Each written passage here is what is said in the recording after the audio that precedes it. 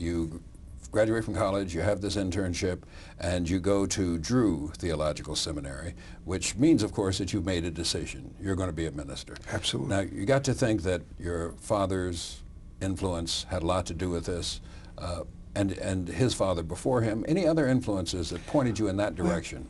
No, as a matter of fact, I resisted and rebelled against ministry. I mean, I fought it very, very hard.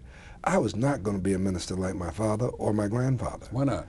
I was a pastor's kid. I was a terrible PK. I mean, I raised Cain. I did everything possible, you know, that a PK could do to embarrass his father and parents. I mean, I did all those kind of things. But I just decided what I had done was I had taken all of my elective and required courses in my first 3 years. I'd even gone to summer school. So I could take some courses that I didn't do too well in, some of my science courses. Someone taught me the trick of you take those courses in summer school. And I did that because I couldn't make up my mind what I wanted to do with my life. What were the attractions? What were the other options?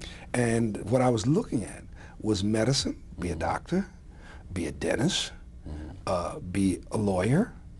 Those were the things that I was really thinking about. I mean, because those were the traditional things in the black community. You got to remember, in the 50s and the early 1960s, black folk didn't think about becoming engineers.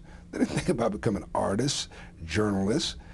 There were basically only about 4 or 5, quote, recognized professions for the black community. You know, teaching, law, preaching, ministry, or funeral director. I mean, that was it.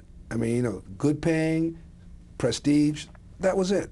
And I was sort of traditional, but I didn't want to be a preacher. I was rebelling against the church. I remember as soon as I got to Franklin and Marshall, the first thing I did is say, I don't have to go to church on Sunday morning anymore.